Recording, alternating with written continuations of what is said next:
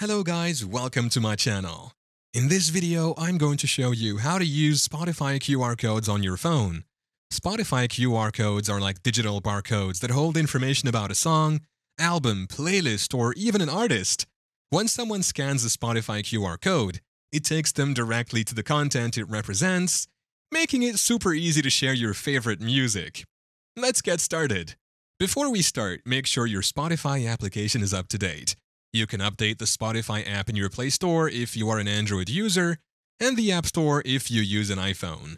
Then launch your Spotify app on your phone and make sure to log into your account.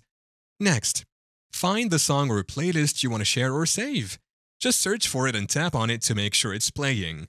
Now look for the More button. It's usually represented by 3 dots. Click on it and then select Show Spotify Code. To share your music, simply let your friends scan the QR code from your screen.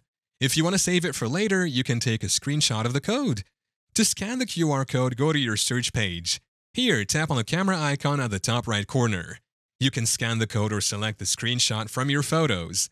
Once you select your screenshot, Spotify will automatically scan the code and take you directly to the content.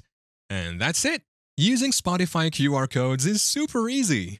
Thank you for watching. If this video was helpful, please leave a like and subscribe to my channel for more videos like this.